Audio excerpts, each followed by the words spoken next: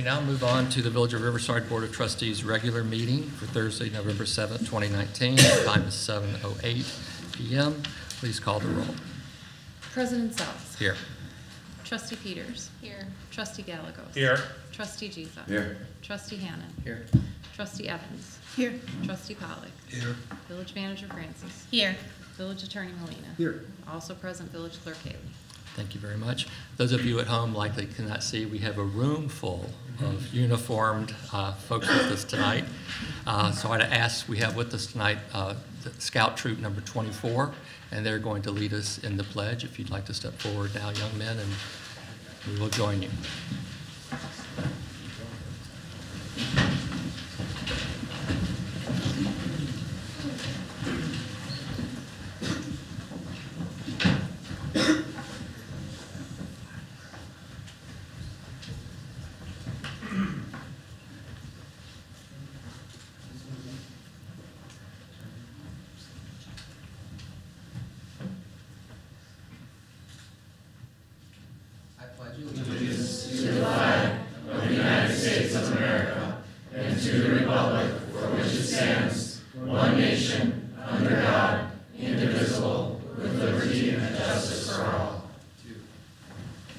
Thank you.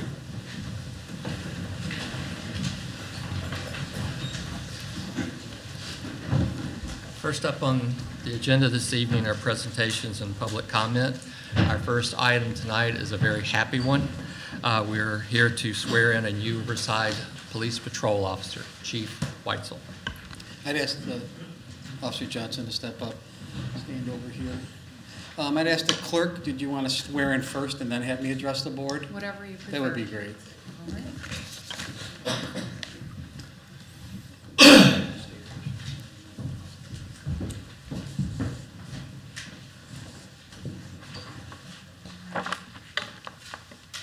Raise your right hand and repeat after me. I, DeCarlo Johnson II, I, DeCarlo Johnson II, do solemnly swear do solemnly swear that I will support the Constitution of the United States that I will support the Constitution of the United States and the Constitution of the State of Illinois, and the Constitution of the State of Illinois, and I will faithfully perform the duties and I will faithfully perform the duties of the Office of Patrol Officer of the Office of Patrol Officer for the Village of Riverside, Illinois, for the Village of Riverside, Illinois, to the best of my ability. to the best of my ability. Congratulations.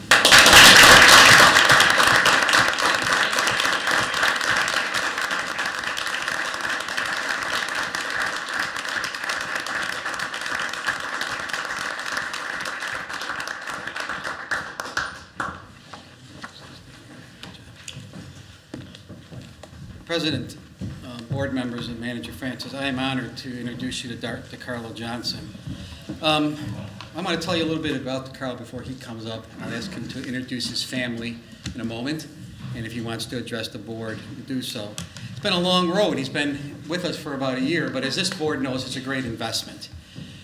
I'd like you to know DeCarlo was the #1 candidate on the list when it was posted by the Police and Fire Board. We moved quickly at that time. We had an opening to hire. Make no mistake, DeCarlo was on other lists. There were other police agencies competing for him. He has a vast military experience. If he wants to address, he can. It's in his resume I submitted to you. The hiring process really was testing, getting on our list, ending up #1, then deciding that we wanted to make a conditional job offer, going through medical exams, going through an extensive background, being accepted, then having to go through the same process to get into the police academy, then being in the police academy for 4 months, which DeCarlo attended the Cook County Sheriff's Police Academy. While at the academy, he graduated #1 in firearms. Hopefully he does not have to use that in Riverside, but I say that it's because of his military experience. He was the best firearms candidate that they had in the academy. He came out, went into the field training program. As you see, some of the fellow officers are here, and some of his officers that trained him during that 4-month period are here. And then he went into what's called the shadow program, where he's allowed to be in a squad car on his own, but he's not allowed to answer calls on his own. There's always a second police car sent until the field training officers can certify to me that he is able to patrol the streets on his own. Not only as a law enforcement officer and for his safety, but for somebody that didn't grow up here, it took DeCarlo a little bit to learn our streets.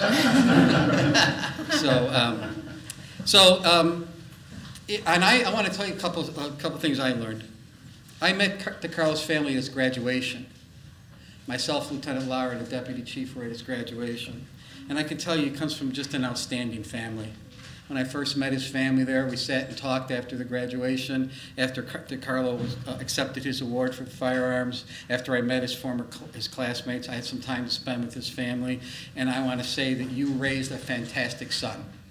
He's an outstanding, before I even talk to you about a police officer, he's an outstanding individual, so I really congratulate you on that. I'll have you introduce them when you come up. One story I once wanted to tell about DeCarlo before he takes the stand is, recently I received a phone call I've never received before from the principal at St. Mary's School. So DeCarlo was assigned to an event at St. Mary's, and it was going to be an outside event, but the weather was poor. So they moved the event into the gymnasium. And he decided that he was going to show the St. Mary's class how to dance. And she sent me not only photos, but videos of the music that he was leading the dance. And I'm too old to tell you the band. I would never know them. It wasn't, but she called me to tell me how much that connection made to the students there. And I thought that was a very high compliment for somebody who's a brand new police officer. So I'm very proud to have him. I think the officers are very proud to have DeCarlo. He's an outstanding individual. I think when he stands next to me, you kind of look at the old and you look at the new, what the new officers are like. There's a big difference here. But I would congratulate you, and I'd ask you to come up to the podium and please introduce your family, and if you'd like to address the board, you're more than welcome. Ladies and gentlemen, distinguished guests, Manager Francis, President Sales, trustees of the board, Chief, also giving a warm welcome to my family, and the police officers, the men and women of the Department of Riverside. First off, I want to say just thank you for this opportunity. It's truly an honor and a blessing to stand before you today. Before I go into anything, the one thing I can say is that when coming up, you never come up alone, all right? And I have an amazing family that I pretty much want to ask to stand. Starting off first is my father here, has the same name as me, DeCarlo Johnson, so you see where I get the second from. My brother Sam, a best friend of mine, and Paul, my fiance Raymond, my mother, Tanya here. When it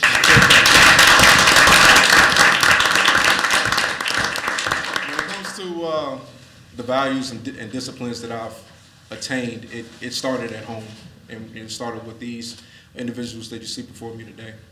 You all have a seat. Fun fact about me, as the chief has said, I am a military veteran. I've been in the military for 15 years prior to coming into and taking on this position as an officer. And throughout that time in the military, there were a vast majority of things that you learned in there, all right? Not only do you learn your technical and tactical capabilities, as well as leadership, but you also learn what it means to have values, standards, all right? Not only for yourself, but amongst people that you serve with as well. And the one thing when you talk about men of service, is that one word that comes in there that comes to mind is that root word to serve, that really gets me. One thing I can say with that, coming into this department, is that you have men and women who are built to serve. And not only, not everybody that stands before you today, as far as the officers, have been a part of the training program that I've been a part of, but everybody had a root in making me the officer that I am today. So I want to say thanks to you all for that. And one thing I can say leading up into that is that the disciplines do not stop there. One of the things that I did like when I came into this department is the fact of the values and morals that this department definitely has. And it mirrored a lot of the values that are already attained while serving in the military. And not only that, but you also have individuals who like to have fun with the department as well. So with that, one of the things that I can say is that moving forward, I wish to continue on with those values. And now that I've finished my service with the military and have had the opportunity in order to serve my country, now I want to be a service to you all and being able to serve the community with the Riverside Police Department.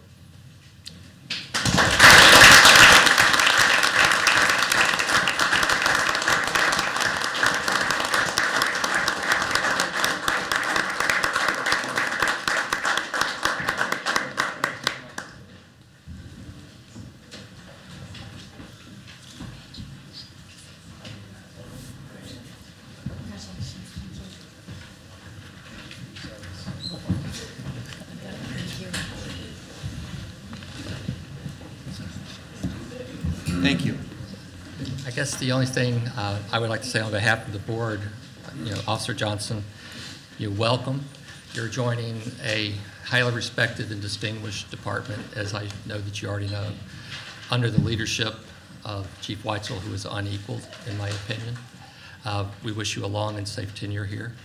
And to your family and to your future wife, I want to pledge to you on behalf of this board that we will make sure that he has all the resources he needs to stay safe. So thank you for sharing him with us. Thank you, Chief Weitzel.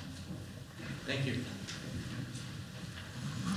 Next up this evening, we have an update on the West Suburban Special Recreation Association. Director Malchiotti, if you'll introduce our guest, please. Well, it's going to be a tough act to follow. Congratulations again. Before you, good evening, Village President Sells, Board of Trustees, and Village Manager Francis. In front of you, you have a snapshot provided to you on behalf of WSSRA. I'm going to invite Mary Ann Burko, Executive Director, to speak to this and answer any questions that you have. But before that, I just wanted to talk about certainly the community and some of the current board members were in on the process. It was very well thought out, with a lot of community feedback and input, and I'm proud to say that we're members of WSSRA.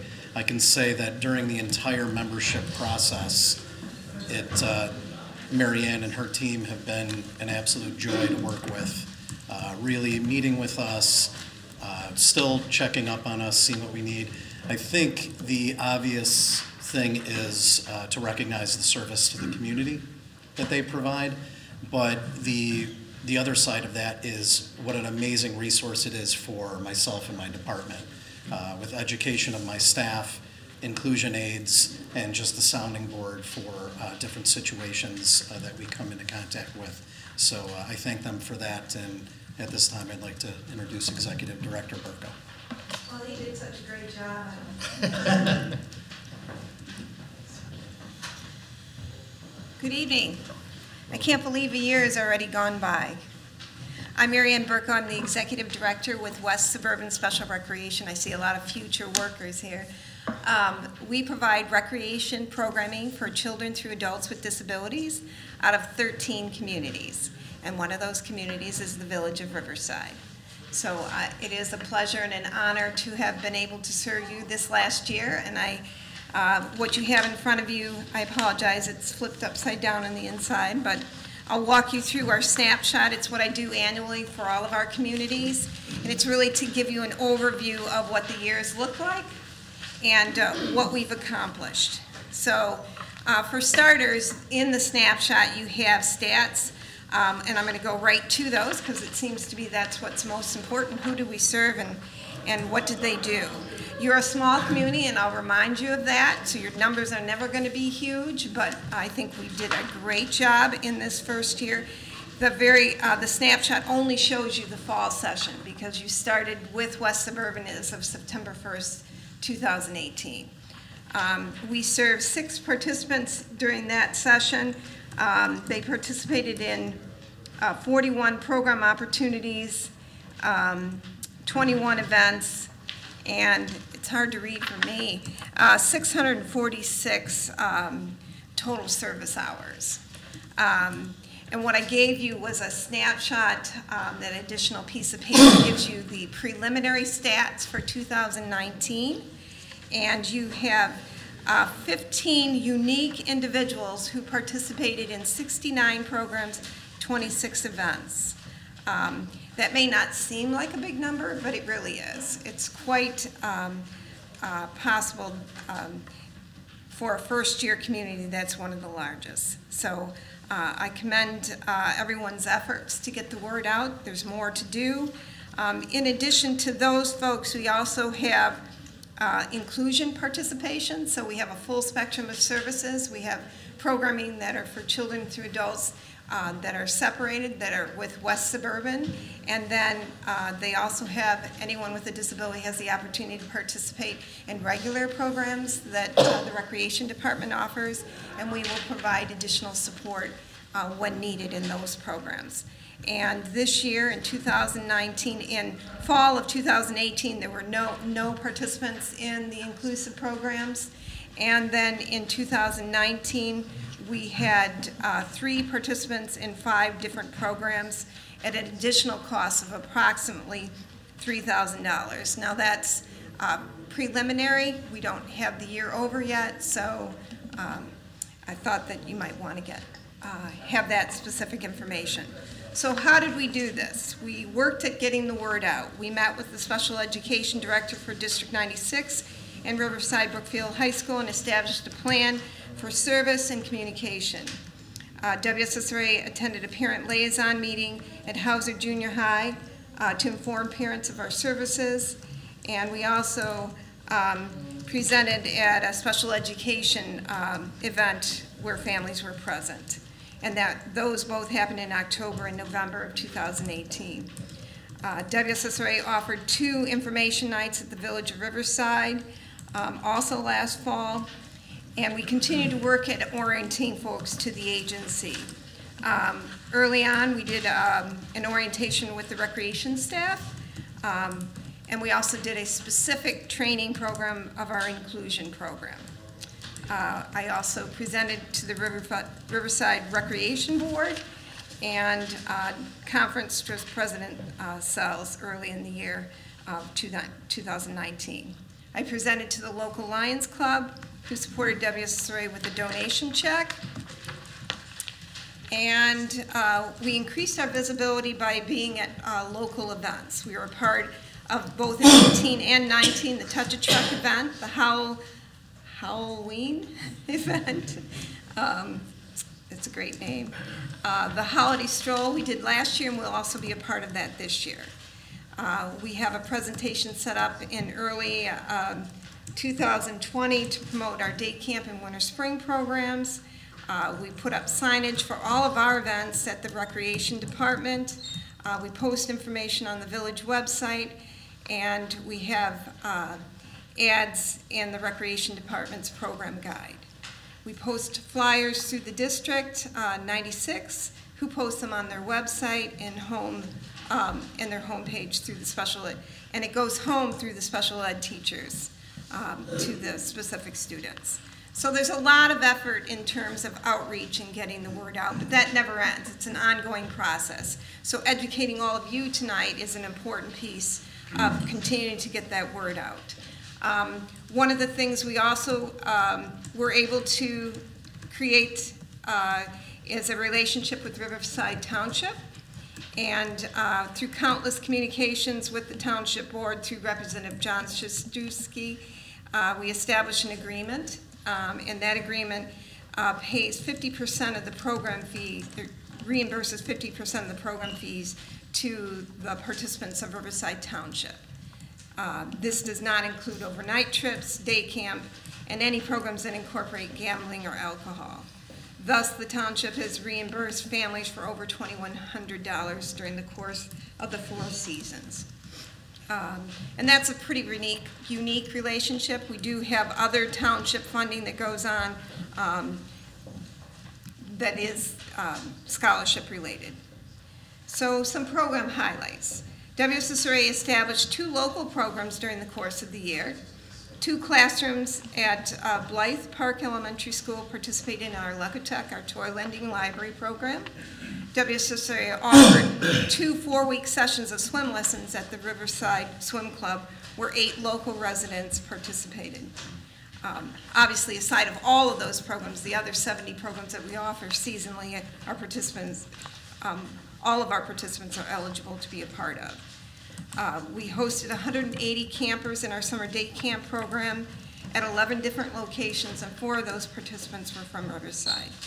We had offered 10 Special Olympic sports during the course of the year: basketball, bowling, swimming, track and field, softball, gymnastics, junior golfers, advanced golfers, and young athletes program. 4 Riverside residents participated among the 100 athletes who competed in 391 programs, trainings, and competition, who came home with 92 medals total for the year. WSSRA hired 3 staff from Riverside in 2019. So keep that in mind, guys. If you're looking for an opportunity to work, we start hiring at the age 16. We'll take volunteers at 15. And they're a critical part of our success as an agency. We also have a very active foundation, of which we have a new member from Riverside, Kim Perry. The group, hardworking group of men and women, raised over $70,000 in 2018, and it'll be pretty close to that in 2019. But it's also been a really challenging year with so much going on. We spent the last 12 months preparing for retirement of a 39-year employee with the association. And that a very first time a full-time staff has ever retired from the agency.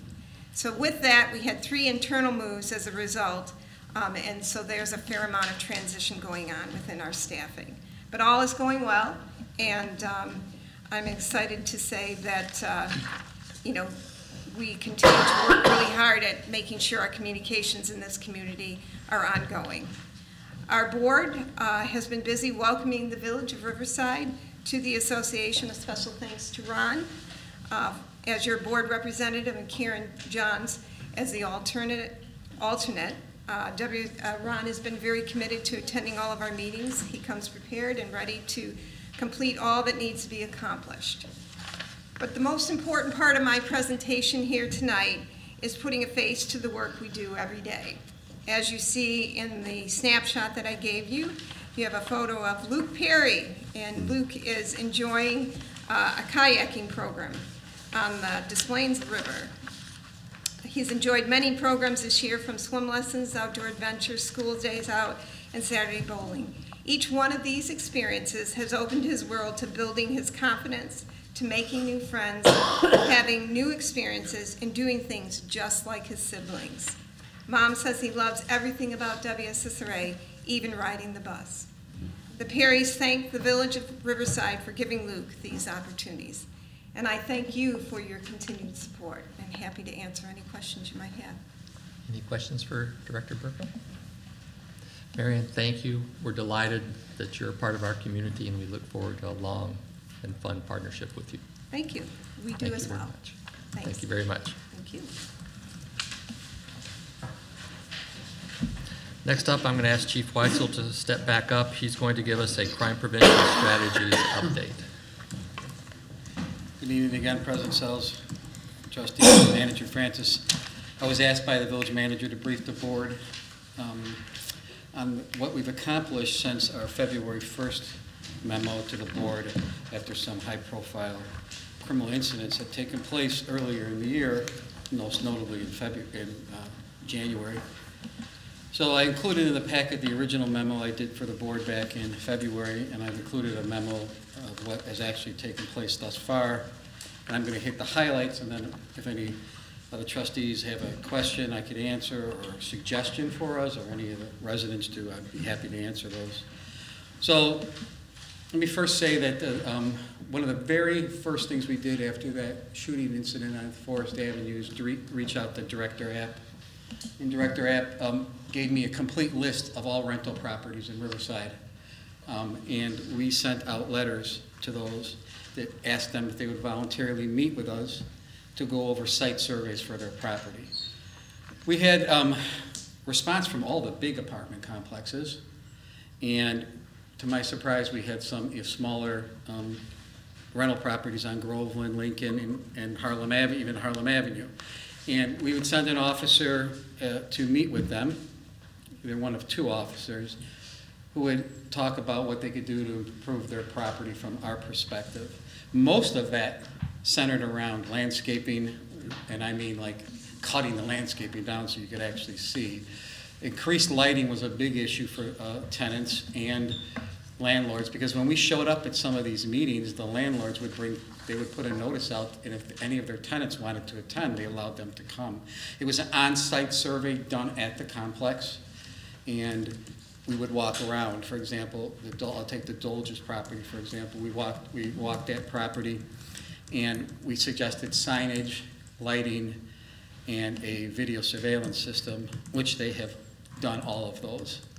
And in addition to that, we went into some issues on public space there. So like the hallways, the vestibules. Some of the vestibules, the locking system wasn't working, the buzzing system wasn't working, and they just hadn't updated that.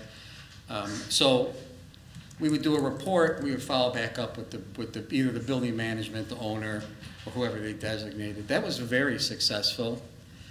That took about almost 5 months to complete, because it was voluntary. We didn't make anyone do it, but we did have a good turnout. And there were several of the larger apartment buildings on Harlem Avenue between Long Common and Addison that participated in that. So I think that was very useful. And as a product of that, 2 of the largest apartment complexes in Riverside put in closed-circuit televisions on their public ways. So that means either in their vestibule areas and or their courtyard areas. And they have given us access to those. So they have given us their IP addresses for my detectives to access, so we don't have to call the property management company and ask them for their video.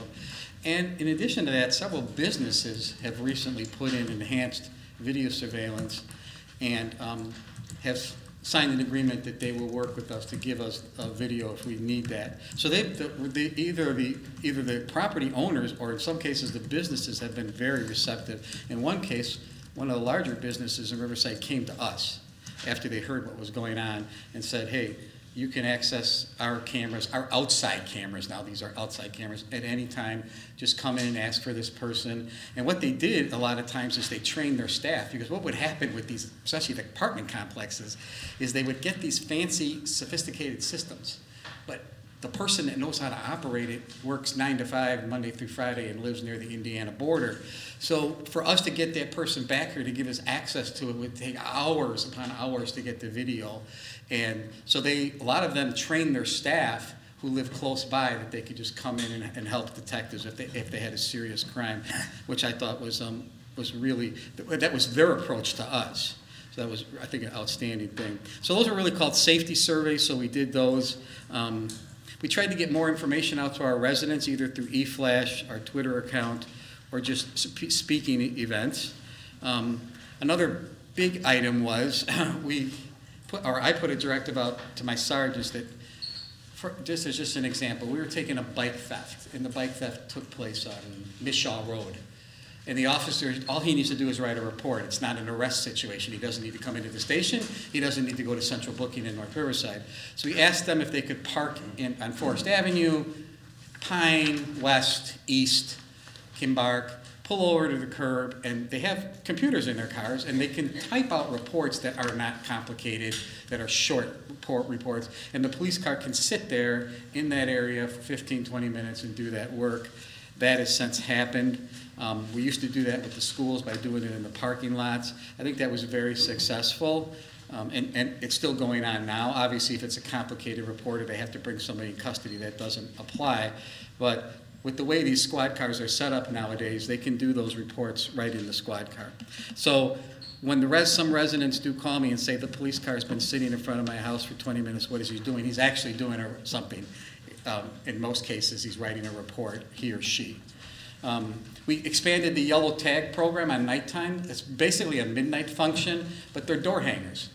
And we've told the officers that just as a crime prevention tool, if you see an open garage door or somebody, or the family left their bikes out or they left their big wheels out, maybe you can put it away for them if it doesn't look like, if it was just a mistake. And you could shut the garage door and put a door hanger on that says we were here and did this, then you're not waking the family up at 2:30, 3 o'clock in the morning just to come out and put the stuff away, because that's really the preventing the crime. So a crime hasn't happened. The officers just might be on patrol at 3 o'clock in the morning and see you left your $800 racing bike out and your garage door is open. Well, they'll go in, they'll put the bike in your garage, they'll shut the garage door. Most of our residents have just a pad there if they can do that, and they'll leave the door hanger there instead of waking you up. So that's been a very successful. We expanded that. You should know that when we expanded it, one of the residents that got the card came into the police department and gave us a $500 check to go purchase more of them. So it didn't even come out of our budget. But those are the type of residents we have. I mean, they literally walked into the police department. We're happy that we put their kids' big wheels and bikes away, and they wanted to fund it. So, and one of the really big pieces are closed-circuit televisions that are in the public, that's owned by the Village of Riverside. So as you know, the board approved over phasing up to $130,000. We started the program. It's just been up and running, fully functional, probably in the last 90 days to maybe 120 days. It's a high-definition cameras. I put in the memo where they are at currently. The picture I have in there is it's not to depict every camera, because some of the cameras are these bubble cameras that have multiple heads. So if you see this bullet list of all these cameras, you're like, wow, that's a lot of cameras in town. But it may actually be just one housing unit with 4 units in it that catch the whole area.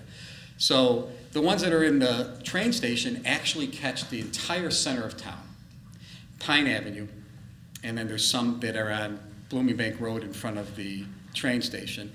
We have 2 at First and Forest and Ridgewood that catch traffic that goes westbound out of town. There is one specifically designated for westbound traffic leaving Riverside that depicts the picture.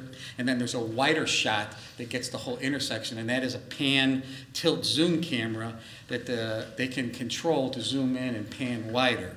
They all are color high definition. I included a picture of just normal traffic, but that is a picture that the officers can zoom in and get a license plate. And for some reason, if they don't get a front license plate, but the car does have a back license plate, the wider camera will catch that. So the reason we put those there is if we were looking for criminals, they're most likely fleeing out of town. So we position the camera so that they would be driving westbound from the center of town. As you know, we have an agreement with District 96 that this board approved. That antenna has not been put in yet, but we're hoping if that phase goes through, that would be in phase 2. But the actual agreement has been signed by both this board and District 96 board. So we have been successful. On the cameras so far, we've had 5 either situations where we could solve the crimes. 3 of those we made an arrest on. One was a bike theft.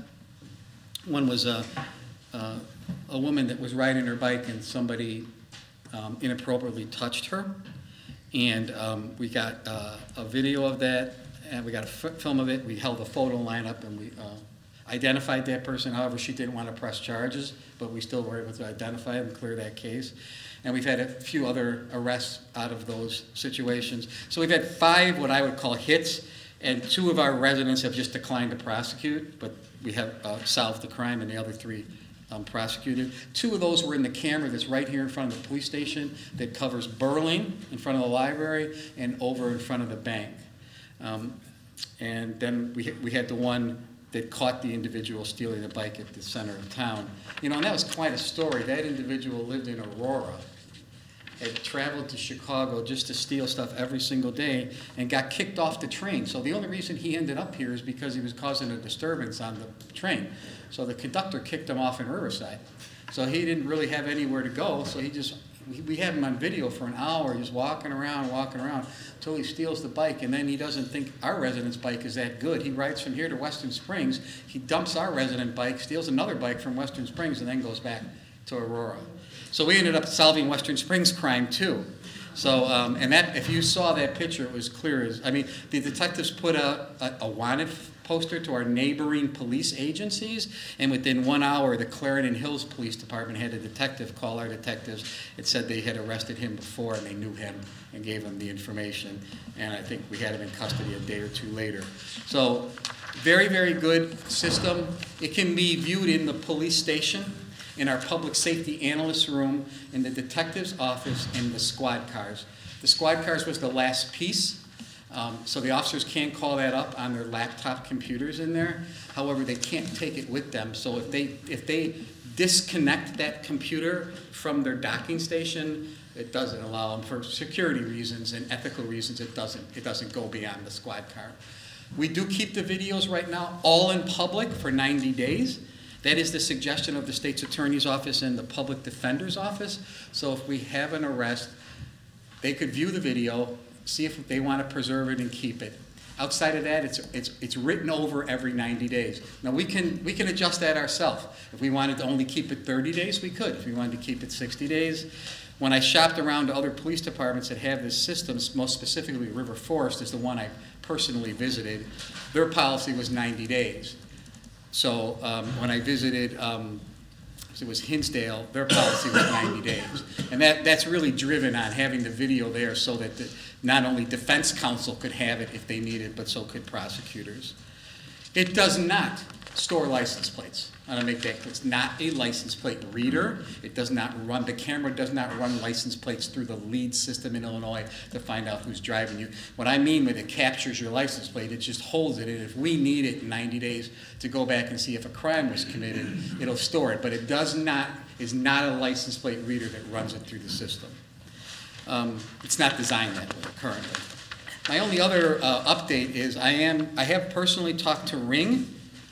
So we made an application to get involved in their neighborhood app program, and unfortunately I made that application just when they were bought out by Amazon. They're having a lot of technical issues there.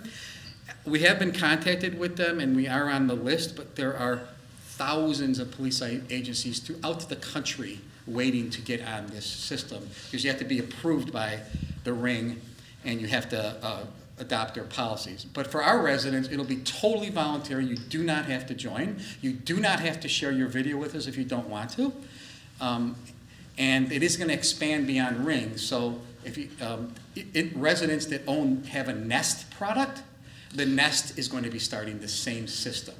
Because we do have residents that call me and say, I don't have a Ring video, but I have a Nest system that captures video. So that is also going to be available within the next maybe 6 months, Nest said. So really going forward from there, where would we do phase 2? I think we would, if the board approves additional funding or continuing funding, I think we would concentrate on Harlem Avenue, meaning cameras that go, logically for me, it'd be the eastbound cameras, maybe at Burlington and one on Burlington and Harlem and Quincy, and then catching the Harlem Avenue, because most of the people that come into town to commit, they don't like our streets, so they flee on these straight streets that are Quincy and Burlington and Forest Avenue and maybe even Woodside, the 31st. So that would be a logical location for us to put up additional cameras in the future. It's been very, very successful. So I can take any questions that the board may have or any suggestions that you may have, or even from our residents. That's fine. Questions? This is very impressive work, Chief Weitzel, as usual, and I really commend you and your department on how proactive you're being, and especially the amazing cooperation you're getting from our residents and our businesses. This is the way law enforcement today should be working, and so I really commend you and your department on what you're doing here. Thank you very much. Thank you. All right, thank you. And this is a very interesting memorandum that the chief just was talking about, and if our residents would like to take a look at it, you can see it on this agenda, the regular meeting agenda, starting at page 7. So next up is public comment. It looks like the remaining guest we have here, or other than Mr. Uphughes, is Troop 24. Any public comment from Troop 24? Yeah, actually there is. If you could come up to the podium, please. No, this gentleman here. No, I'm just confirming. My comment actually is not directly related to Troop 24 per se. Could you but introduce yourself, please? Yes, I am Tim Lager, Scoutmaster of Riverside Troop 24. Several able assistant Scoutmasters are here in support of our young Scouts who are here to learn their civic duty and fulfill some of their citizenship merit badge requirements in the quest for Eagle, which many of you are familiar with as the highest rank. But I did not come here actually to comment on behalf of the troop. It's interesting that Ms. Burko's remarks relative to the WSSRA inspired me. I wanted to say one thing, and she was talking about the Perry family, Kim and Luke and Tony.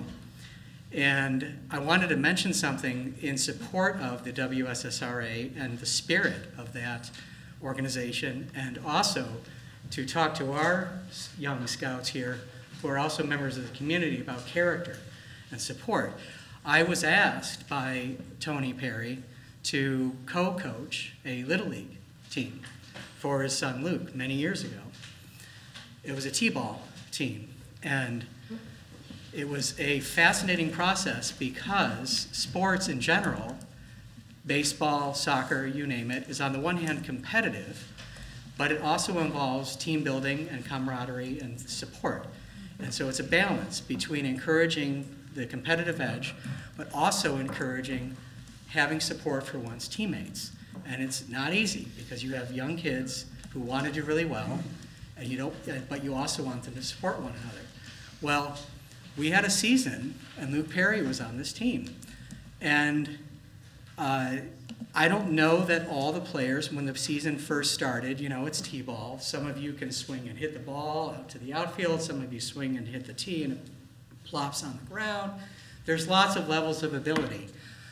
But Luke was a special character, and he needed some assistance, and he was on the team, and it was a spirit of inclusion, which is also not lost in our public school system, the spirit of inclusion in the classroom. And across that season, we helped nurture Luke Perry on that team. And one of my fondest memories of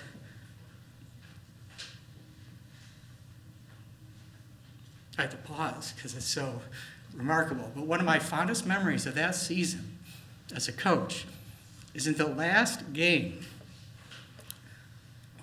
Luke Perry came up to bat at his tee, and our team had finally figured out that we were there to support him, to hit that ball and to run around the bases. And so Luke Perry, he came up and he hit that ball, and no, it didn't go far.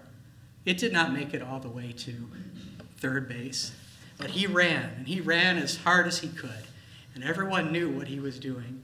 And the outfield played it so that he could get that single, and then everyone cheered because Luke Perry achieved that single, hitting that ball off that tee. And for him, that was a real achievement. And for the team, it was an achievement in supporting him.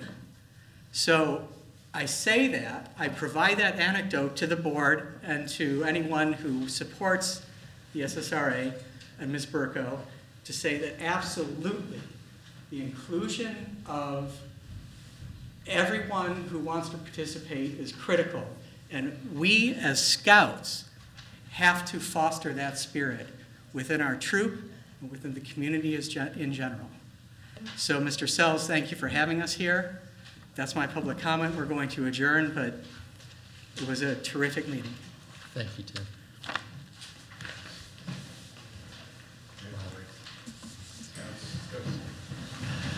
Thank you, young men. Thank you very much. It's probably one of the badges or something.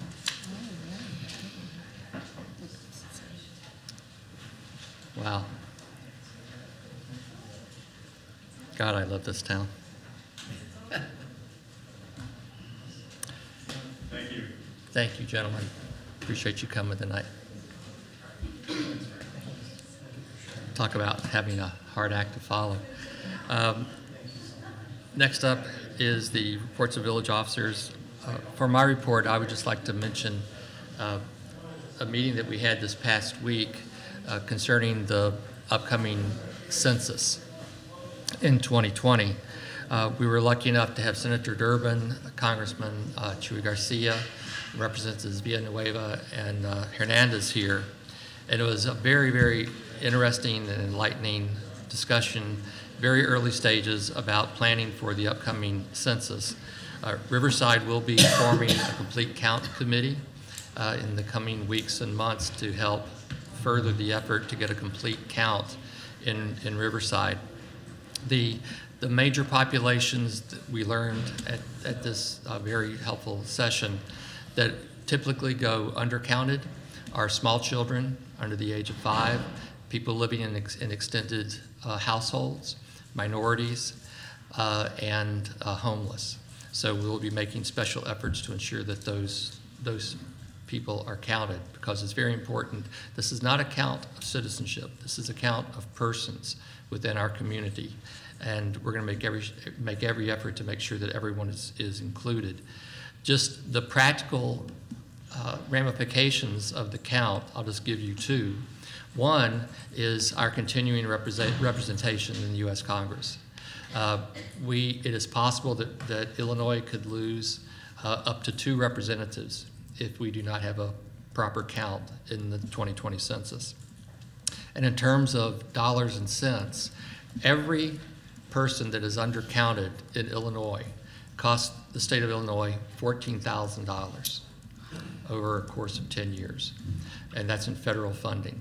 So not only is it the right thing to do, it's also a practical thing to do, and inures to the benefit of our community and our state. So watch this space. You're going to be hearing a lot more about the census as we move on into next year. It begins in March and will run through August, so you'll be hearing a lot more about that in the weeks and months to come. And we appreciate all of those representatives coming to visit here in Riverside. That's all I had. Manager Francis. I have one item this evening. First, I want to thank Riverside residents for their patience on Halloween, the storm, the branches, all of that. Public Works has been working very diligently, so I also want to thank Public Works for their outstanding work.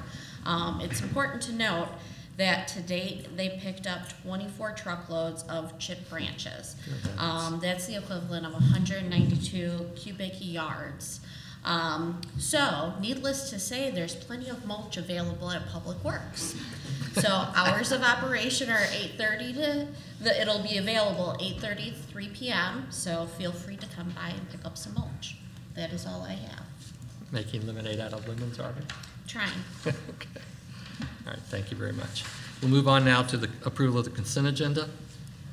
On the agenda this evening is to approve the voucher list of bills for November 7, 2019, approve the Village Board of Trustee regular meeting and public hearing minutes of October 17, review and file the following: Riverside Historical Commission meeting minutes of September 16, the Finance Department September 29 monthly report, a motion to approve the special event application for the Riverside Chamber of Commerce's 45th annual holiday stroll.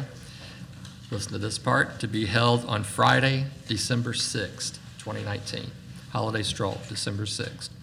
A resolution to approve a change order for BS&A for ERP and community development software for savings in the amount of $2,195. A resolution authorizing the village manager to execute a construction agreement with Martam Construction in the amount of $98,691 for the Railroad Watershed Area Storm Sewer Outlet Project. A resolution of the Village of Riverside authorizing the village manager to enter into a contract with Williams Architects for professional design services in an amount not to exceed $25,500. And a resolution authorizing the village manager to enter into a contract with F.H. Passion for the renovations of the building at 43 East Quincy for an amount not to exceed $405,500. Does anyone need any item removed for discussion? Hearing none, I'd ask for a motion and second to approve. So moved. A motion by Mr. Gallegos. Second. Second by Mr. Pollack. Please call the roll. Trustee Peters. Aye. Trustee Gallegos. Aye. Trustee Giesel. Aye. Trustee Ham. Aye. Trustee Evans. Aye. Trustee Potter. Aye. Motion carries. Next up are reports of departments, commissions, and trustee liaisons. Are there any liaison reports this evening? I have one. Please, Ms. Evans. I have a TV commission report. Over the past couple of years, the TV commission has had a vision of broadening the scope of its programming beyond its primary mission of broadcasting government, school, nonprofit, and other non-political meetings and events. The commission is currently formalizing criteria to be used in determining additional newsworthy community events that Riverside TV will produce and air.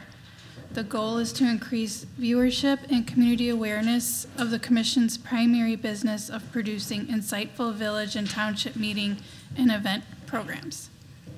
And just as a reminder, Riverside residents can watch Riverside TV on Comcast and Xfinity Channel 6 and AT&T Uverse Channel 99. And you can also find programming on the Riverside TV Facebook page. Thank you very much. Any other trustee? We'll move on then to department reports. First up is an estimate of the 2019 property taxes to be levied for the Village of Riverside and the Riverside Public Library. Director Johns. Good evening. Tonight the village announces its estimate of the 2019 property tax levy as well as the 2019 tax levy estimate for the Riverside Public Library. The state of Illinois Truth in Taxation Law requires that the village calculate the dollar amount of the aggregate property tax levy for 2019. Such calculation needs to be presented no less than 20 days prior to the village board adopting the levy. The 2019 levy ordinance is scheduled for adoption at the December 5th, 2019 board meeting.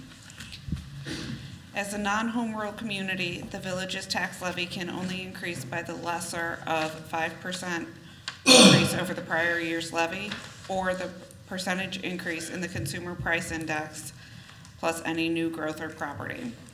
Since the percentage increase in the consumer price index was 1.9% and is the lesser of 5%, the final actual 2019 tax levy is expected to increase by approximately 1.9% plus any new growth. Keeping all of that in mind, the following tax levy estimate for the 2019 tax levy for the village's cap fund is $5,070,434 and $1,084,050 for the non-capped funds, for a total levy of $6,154,484. Of this total levy amount, $417,050 will be abated, which will result in a net 2019 levy for the village totaling $5,737,434. This represents an approximate 3.86% of the prior year's levy of $5,524,197. The Cook County Tax Extension Office will subsequently adjust this 2019 levy amount once the actual new growth is known. It is standard practice for non-home rule municipalities to levy for more than the 5% or percentage increase in CPI to ensure receipt of all potential property tax revenues, with the full knowledge that Cook County will be reducing the levy to the maximum allowed by law. At this time, no updates are planned to the village portion of this levy. For the Riverside Public Library, the estimated 2019 tax levy is calculated at $1,138,592, which is an increase of approximately 1.88% over the prior year's final levy of $1,117,594. The Cook County Tax Extension Office will also adjust this levy once the actual new property is known. The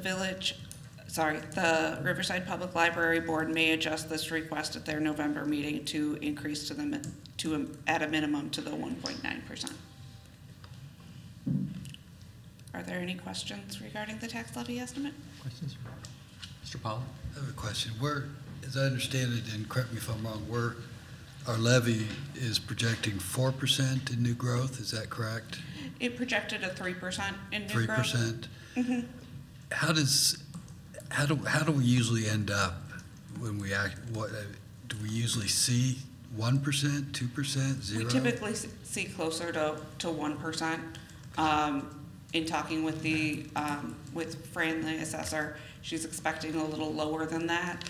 However, it's prudent to ask for more and let the county cut us off. Understood. Thank you. Anything else? Thank you, Director. You're welcome. This is always a very busy time of the year for our finance department, so we appreciate all the work that you do. Next up are ordinances and resolutions. We only have one before us. It's an ordinance amending section 410.9, permitting requirements applicable to all floodplain areas of Chapter 10, floodplain regulations, in Title 4, building regulations, of the Village Code of the Village of Riverside relative to accessory structures in the floodplain. Director Apt, welcome. The village has adopted floodplain regulations to regulate construction within our floodplain pursuant to the police powers that have been granted to us by the Illinois Municipal Code. The purpose of these regulations is to maintain our eligibility in the National Flood Insurance Program and to minimize potential losses due to periodic flooding. The village was recently made aware that a part of our existing floodplain regulations, specifically on minor accessory buildings located in the floodplain, are a bit outdated.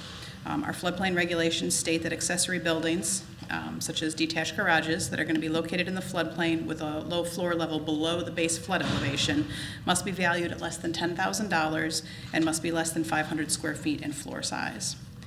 We were reviewing a permit that did not meet this, and it was requested whether a variance would be available to be able to build this garage.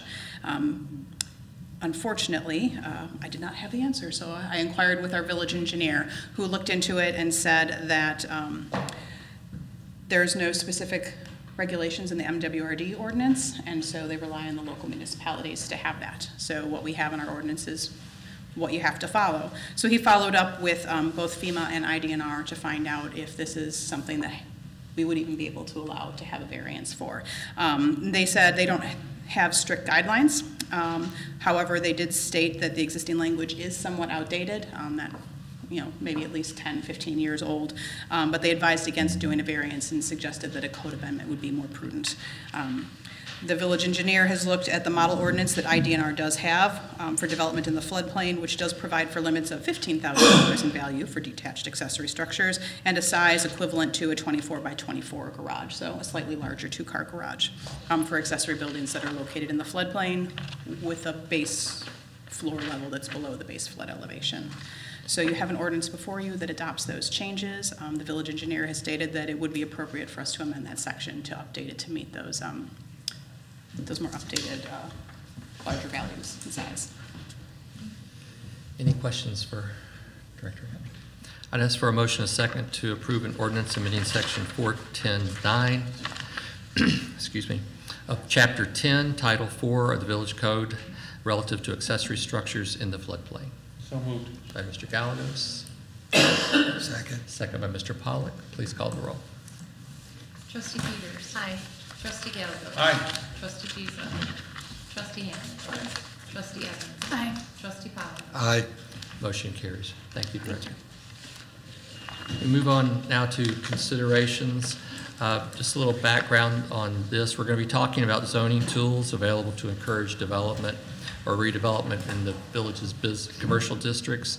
Those of you who have been kind of following the work of this board know that we've done considerable work in the past with relation to the municipal code itself, trying to make Riverside a more business-friendly and welcoming environment. So this is a continuation of that. I had asked our village staff to take a further look at the code to see if there are any zoning tools available to us that might help us spur additional business or economic development. And this is an outgrowth of that request. Director Apt. Thank you. We began to look at some comparable communities that have experienced redevelopment investment in their downtowns or other commercial areas to review what zoning tools they are utilizing and how their zoning regulations compare to ours. These communities included Brookfield, River Forest, LaGrange and LaGrange Park, Western Springs, Clarendon Hills, and Hinsdale. Some of the zoning regulations that these other communities are utilizing include planned unit developments, or PUDs, and some denser bulk regulations, specifically maximum building heights that allow for up to, in some cases, 6 stories. I have included a table that kind of outlines the different communities and what their requirements are. As you can see, all of the communities surveyed do allow for planned unit developments. 3 of the communities have similar bulk height regulations to us. They allow a maximum of 3 stories, which is what our code allows. 3 of them allow 4 stories or more, and there's 1 community that has even stricter height requirements than we do, at 2.5 stories. So you can kind of see where we fall amid some of these other communities. PUDs are not something that we allow in the village. We don't have any code requirements or any processes related to planned unit developments. They are a zoning tool that's intended to encourage and allow more creative and flexible development of land that's going to result in a better development and a design than might otherwise be accomplished if they had to adhere to the strict rules of a zoning ordinance. So rather than going through a variance process, they would go through a PUD process, which would allow a little bit more flexibility than the standards for variance allow. Typically, you're looking at this for a development that's going to provide some sort of compensating amenities that's helping the village achieve a goal or us to get better, higher quality development for better use of land. You'll see these typically used for larger redevelopments. So if you're looking like a golf course that's being redeveloped into different kind of development, or if somebody's creating a new sort of downtown, town center kind of development, or even in some greenfield developments where they're going to be looking at doing something that's a myriad of uses. So maybe one area is going to be mixed use, and another area is going to have townhomes, and another area is going to have, you know, apartment high rises, and they're looking at this as a whole development and this one, you know, larger plot of land. But it can also be utilized in a smaller community where there's a lot of infill development, such as Riverside, and you can see that other communities in the area are using it as well. Infill development has its own constraints that comes with it, and a PUD would allow that flexibility to be able to look at that development as a whole and see where we can get the best development possible there, and allow for some flexibility with some of our zoning requirements, whether it be parking or mix of uses or height or setbacks and things like that. It allows for some of those modifications to happen.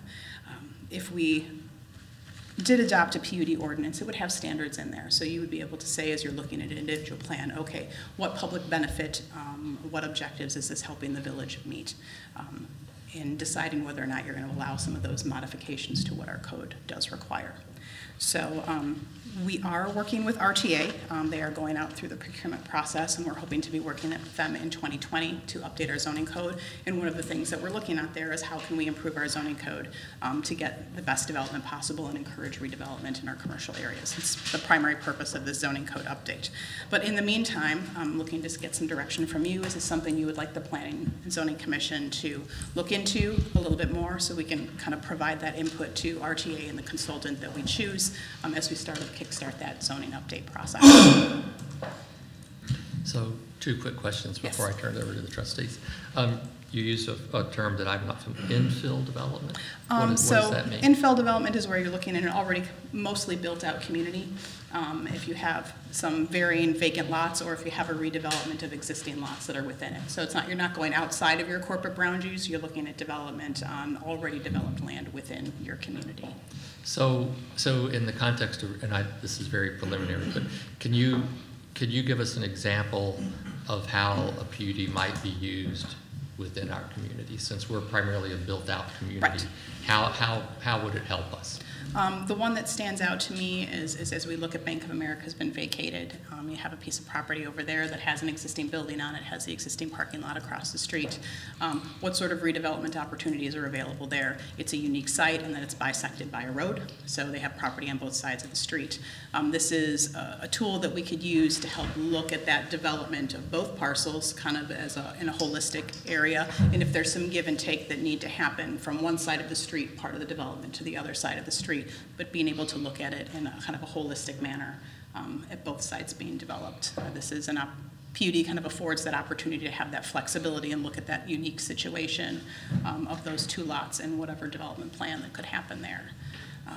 Similarly, the Village Center development could have been one that could have been a PUD back in the day when that building was built. It was a conglomeration of lots, other buildings that were put together and creating that, that development. So the question before you is whether this is something we would like staff to move forward with to discuss more fully with the Planning and Zoning commission, and of course ultimately come to you for your consideration. So any thoughts or questions?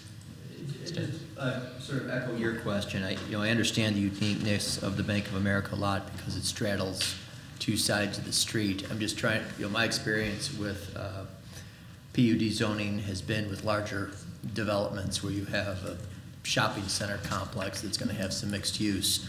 I sort of look at the village, and other than Bank of America, I'm struggling with what other parcels, if there was going to be something, a downtown redevelopment, it would be, multiple parcels, probably one or connected buildings. I don't know if that rises to a level of something that needs to be addressed through a PUD, or if that could be handled through regular zoning. I'm reluctant to go down a path if it's really just for Bank of America parcel.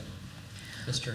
What I wanted to add is when you have a planned unit development ordinance or planned development ordinance, something PUDs or PD, you define the trigger. And in a smaller community, you can be actually applicable anywhere in a given district, like say the business district. And what it does is it telegraphs to developers that they don't have to meet the strict criteria of the bulk requirements or attempt to get a variation which requires hardship. It telegraphs to developers that the village is open to something that doesn't meet the bulk requirements, that don't show hardship, but you've got to sell it to us. And usually planned development procedures don't require but suggest and provide for pre-presentation meetings so that the village can have input on what it would like to see before staff recommends flexibility or deviations from the strict bulk requirements. So the main benefit you get is you may have developers who don't want to come to the village to even check because there's no real process in order to do that. That's right there in the code. That's the one big difference. Did you want to address Mr. Hannon's question? No, I would say similar to that. I think for developers, hearing the word variation is typically going to be a big hurdle. And if that's their only means for getting relief from the strict regulations of the zoning ordinance, there tends to be a little bit of pushback or less interested in unless it's a piece that they really, really, really, really want. You have to show hardship for variation. Because there's that hardship threshold that can be difficult. I want a pretty building, so it makes it better for me to do it this way, is not necessarily a hardship that you can look at in the code. We get a better development that we're going to be able to sell better, but we can't meet this specific requirement. But those decisions would ultimately belong to this board. Yes. Yes. Mr. Pollack, did I see your hand? Yes. So, I hear statements such as, it replaces the need for variation, or from a couple of sources, and that's correct, but let's be clear. PUDs are often abused as just replacements for variations, and that's really not what they are at their core. I support PUDs, and I think it'd be fitting for Riverside, but it's a trade-off, and it adds flexibility to the zoning so that instead of having to prove a hardship and going through the variation process, developer has a plan that overall benefits the community. Exactly. May not comply with the zoning standards, but it benefits the community. For example, Bank of America site, maybe they're enhancing some public space that the whole community could use as part of their development, or the one-story buildings on the north side of Burlington, same thing. Maybe they want to do a village center type building, and in order to do a PUD, they have to provide some kind of public benefit, like enhancement of open space or additional parking that otherwise would not be required. So it's a trade-off. It's not just an easy way to get around hardship and variation. Mr. Hannon? And it's an open question. To address Trustee Pollack's concern that it becomes one of abuse, Attorney Molina, you mentioned that it's set on a certain square footage limitation.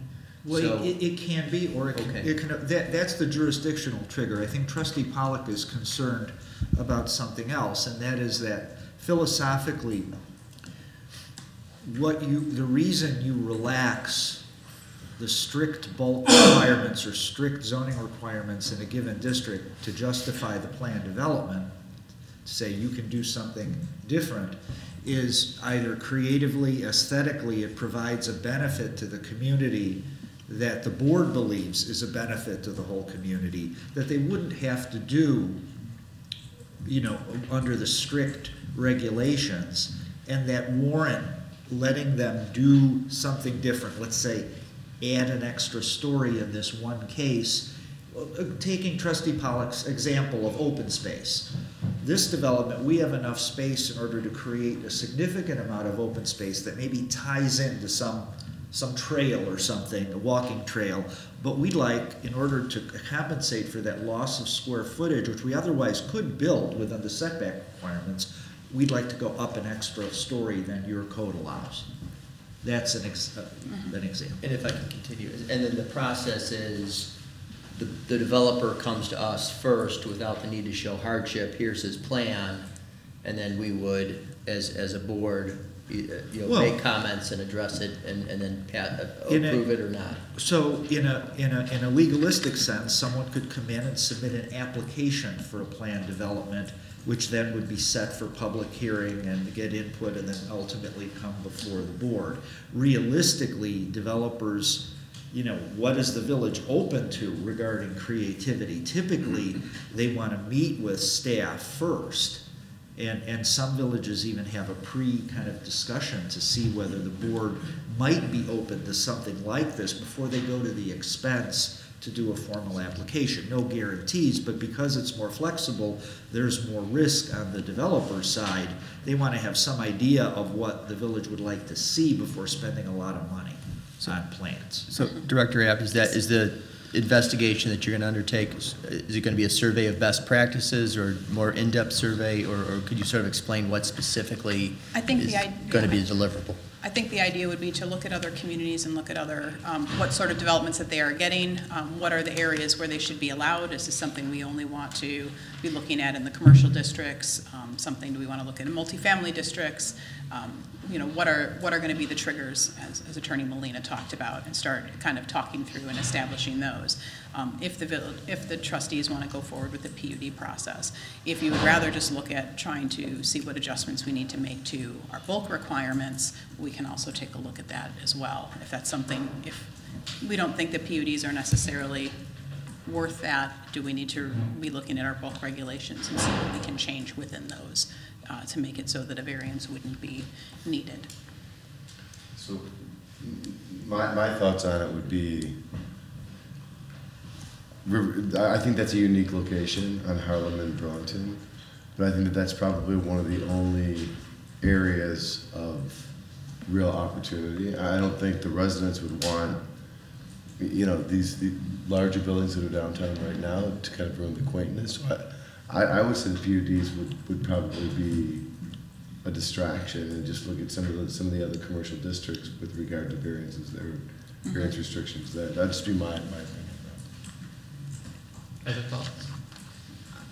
I have two. One, I would like to see maybe examples of how other communities have done this, because I think we all have in mind what you're thinking about right now, but it could be that there is something that has been done under a PUD that would be still quaint, right? You know what I mean? So I'd like to see examples. And then two, I don't know, maybe it doesn't have any impact, but from a historic or our designation standpoint, like, is there any impact on that?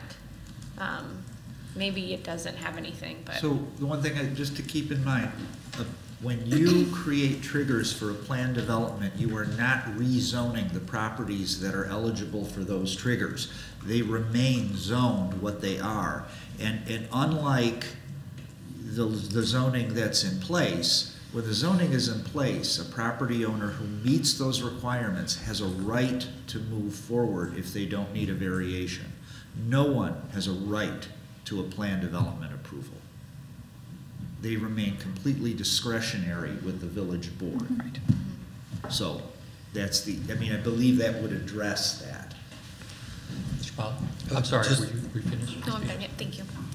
Following up on what Attorney Molina just said, when we talk about that eliminates the need for variation and showing of hardship, I think Attorney Molina would agree with me when I say that it still leaves full discretion with the village board to approve or deny. It does not take away any of our authority. It's not like we're suddenly opening the door to lesser development because we've eliminated the hardship criteria. No, as a matter of fact, I'd say you have more discretion to deny a PUD than a variation. And also, I would say, yeah, we use the example of taller buildings, but it's not necessarily what a PUD would be. It could be something completely different than just a taller or larger buildings. Then finally, I mentioned that it can be abused, but that happens in towns that don't have a professional planning staff, professional management, and a responsible board. I cannot imagine that it would be abused in Riverside. So the only thing I would add to that, I certainly think it's worth pursuing in terms of continuing the discussion. I know in my time as a trustee and as president, I have seen both the Planning and Zoning Commission and the village board struggle in instances where someone has requested a variation, where the variation simply did not meet the requirements of an undue hardship. And yet there was a desire on behalf of the board to somehow allow it to happen, which is a serious problem in terms of setting precedent and giving guidance to our residents and to potential developers. One of the things I like about the flexibility this would provide is it would not put the board in that kind of straitjacket where it would have to be applying some kind of highly objective test, which really the undue hardship is intended to be. So do we have a consensus that we would like to at least continue the discussion with staff and yeah, PCC? I just wanted to add that I agree with President Sells that the flexibility is important. I also think that it would be important for us to sort of find out what developers are looking for so that the guidelines that we set are attractive. You know, try not to make it too difficult. There has to be a balance. We want flexibility for them as well as on our decision-making side. Okay. Thank you very much. Do you Very want me to come back with you with some examples first before I go to the Planning and Zoning Commission, or should I go to the Planning and Zoning Commission with those examples and then bring it back to you guys? I would say let's let them kind of vet it, and then they can bring back a fuller discussion to the board. Is that okay with everybody? Yeah. Yes. Okay. Thank you. Okay. Thank you, Director. Any new business this evening? We do have need for an executive session to discuss the purchase or lease of real property for use of the public body, to discuss the setting of a price for sale or lease of village property, and to discuss the appointment, employment, compensation, discipline, performance, or dismissal of specific employees. I would ask for a motion, a second, to adjourn to executive session, not to reconvene. No final action will be taken. So moved. By Mr. Gallegos. Second. By Ms. Evans. Please call the roll. Trustee Peters. Aye. Trustee Gallegos. Aye. Trustee Giza. Aye. Trustee Ham. Aye. Trustee Evans. Aye. Trustee Powell. Aye. Meeting is adjourned. Thank you and good evening.